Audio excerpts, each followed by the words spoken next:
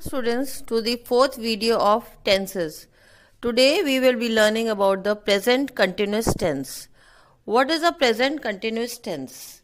A tense which represents an action in progress at the moment of speaking.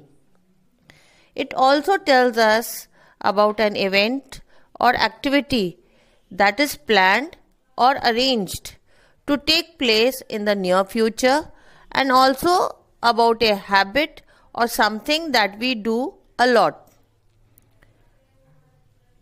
In the first case, statement, the formula is subject plus is rm plus first form of verb plus ing.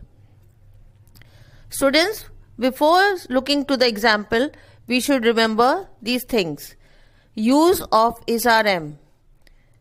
When he, she, it, you have to use is. In case of I, we use am.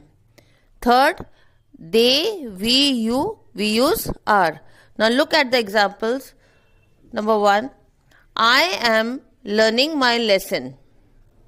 Subject is here, am is here, first form of verb plus ing, and the rest sentence. So I am learning my lesson. Second, we are playing cricket. Third, he is loving.